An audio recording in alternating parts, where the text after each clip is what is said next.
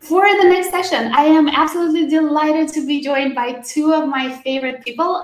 Anthony is a senior program manager on Azure Functions. If you're using SignalR on VS Code, he is responsible for that. You can blame him or you can thank him. And we're also joined by Marc Duiker. He's a lead Azure consultant at Experian.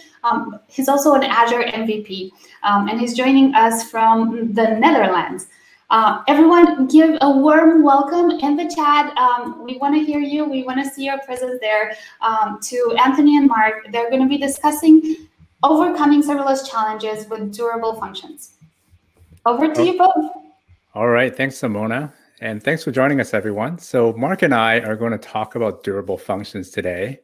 And durable functions introduces a whole bunch of new patterns for programming Azure functions. But I guess before we get into those new patterns, Marc, maybe we should talk a little bit about some of the challenges that serverless functions face today that durable functions help us solve. Yeah, exactly. Yeah, so I'm a consultant, and I usually go to other clients and to help them with some serverless challenges. And what I usually see is that they try to apply the patterns that they already know for several years and to apply it to an event-driven and serverless architecture. And that often does not work. For instance, when you're building an expense management tool that has several functionalities, you need to scan in the receipts, you need to analyze them, you need to do calculations, you need to store them and call out to different APIs. So how are you translating that to serverless?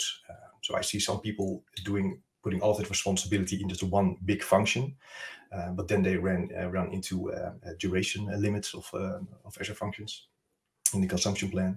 So that's definitely not ideal. Another approach is that they split up the functionality into several functions. So that's already way better. But then the challenge is how do you communicate between those different functions, and how do you do with state transfer between those functions? And I think one of the biggest challenges is what happens when you do long-running processes. For instance, an approval workflow, you need to wait for an approval from a manager, and that can take maybe hours or days. I mean, regular Azure Functions, they don't run for hours or days. So those were definitely a lot of challenges I see day to day. Yeah, that sounds good. So now let's jump into some of the patterns that durable functions adds to the way that we can write serverless functions. Yeah, let's do that. Yeah, and maybe before we do that, maybe very briefly what durable functions is, because durable functions allows you to write workflows or orchestrations in code. So it's fairly natural for developers. So you don't need to configure, or you don't need to use a UI, which is not testable, just plain code. And the very nice thing is that the instance of that workflow or orchestrator is persisted to disk, and that allows you to have longer execution time, so you're not limited to the maximum execution time of 10 minutes, which is really, really a big win. When you're working with durable functions, you'll notice that there are several function roles. So let's start all the way to the left. So either you or a system triggers a function, and that could be an HTTP function or a queue-triggered function. It can be anything. And the responsibility of that client function is to create an instance of an orchestrator function. So that's the FO one. And that orchestrator function, that contains your workflow as code. So in that orchestrator function, there's usually some business logic. I'm first calling out to several activity functions. So those are the functions all the way to the right. So I'm first calling activity function 1, and then I'm calling function 2, and then function 3. So there you define the sequence of all of your activities. And what's usually inside those activity functions are calls to a database to get some data, or to store some data, or call out to an external API to get some data. So that's very typical for durable functions, that you have to deal with these different function roles. And the combination of all these roles allows you to really apply different application patterns, as you mentioned, Anthony. So let's start with this one, the function chaining. So it's the most basic one, and the one you'll want to use straight from the bat, because you usually want to enforce some communication between functions. So you want to conceptually call first an activity, and then call another activity, and then another activity. But this is not how it actually happens when you use durable functions, because activity functions don't communicate with one another. It all goes through the orchestrator. So the orchestrator calls function A1, and then once the A1 is finished, the orchestrator will call function A2, and once that is finished, the orchestrator will call function A3. All right, so like in real life, this would be like, for instance, like calling, like maybe like an extract, transform, and load kind of process, like ETL process. We can take data through different parts of a pipeline, and that's what the different functions will do.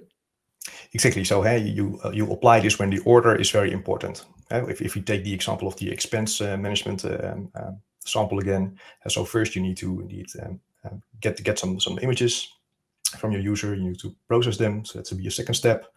Then you're combining the analyzed data and converting into some numbers, and then as a last step you're storing it. So the order is important. Awesome. Let's talk about another pattern that we can solve with durable functions. Yeah, let's skip the code for now. So another very important and useful one is, okay, sometimes the sequence is not important, but you want to do as much of things in parallel. So that's what we call the fan out, fan in pattern. So here we start with a activity function 1. So let's say that returns an array of objects. So let's say it returns 100 objects. And then for each of the items in that array, we want to call the other function, fa2. So that's the fan out part. But then we're not done yet, because we want to aggregate over the results over these function A2s. And only then we want to continue with function A3. So that's the fan in part again. And usually the fan out part is quite easy, but the fan in part is usually quite difficult. But that's where durable function really shines, because it makes it very super easy to do. Yeah, and then while we fan out, it sounds like the functions can run across many, many machines in the cloud versus being confined to a single machine. So you get all the compute power that you can get with serverless, hopefully pretty easily. Do you have any code to show us? Definitely. There's a small sample here. So this orchestrator function is just a method. Here's a Python sample. And the first activity, which is called, it's a function f1. And that returns a work batch. So that contains an array of elements. The next thing we do is, for each of the items in the work batch, for each item B, we prepare another activity call, function f2, and we pass it in item B. But we are actually not making the call yet. So we only prepare the tasks. So right here in the parallel tasks, that's our collection of all of our tasks we want to execute. But only in this line here below, we are actually performing the fan out and fan in part.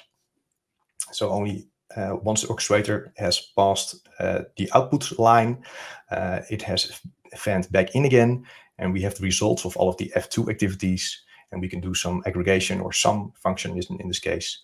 And then we're going to call function A3. Also for demo, shall we do that? Yeah, let's do a quick demo. Okay.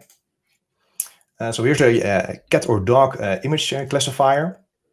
So let's give it 100 random images of cats and dogs. So that's the initial function, activity function. And once it has all of those 100 images, it will fan out, and it will try to process as many of them in parallel as possible.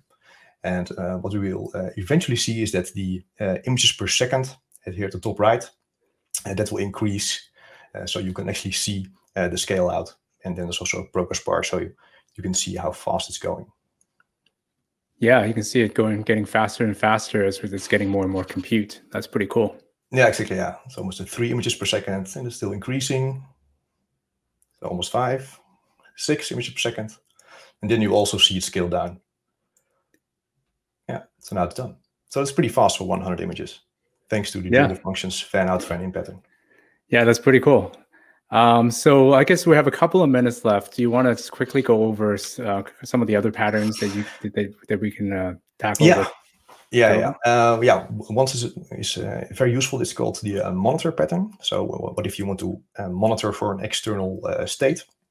And that might take hours or days. It can take very long, which is with normal Azure Functions very difficult to do. So the concept is this: you have an orchestrator and you call out to an API inside an activity function. And based on that result from the API, you either decide, okay, I'm going to wait a couple of minutes and then call the API again, or you might decide to stop the orchestrator. An example for this could be checking a weather API, and if it returns that it's going to rain, you want to send yourself a notification so you can get your laundry inside, for instance. It's very important in the Netherlands. I mean, it rains a lot. So yeah, same thing here in Vancouver. All right. I think I've got one more. Yes, the human interaction pattern. That's a very useful one, especially if we go to the sample again of the expense management tool again. So let's say you have your expense reports, but it needs to be approved by your manager. Durable Functions can start this orchestrator, but then it will wait for an external event. And the event is then your manager clicks a button or clicks a link in an email for, okay, I'm going to approve your expense report. And based on that event, it continues with the orchestration. So in case your manager approves, it goes to function A1. And in case he will not approve, it will go to function A2. So that's a very nice way to put in human interaction events into long-running operations. Wow, that's really cool. Yeah, so hopefully that gives everyone a good opportunity to kind of understand what durable functions might be capable of, and you can dive in a little bit more later. Yeah, exactly. And there are even lots and lots more samples out there. There's just scratching the surface, but we've covered four of them. I have a bit of homework as well for people if they want to know more about durable functions, and I really advise you to look at this.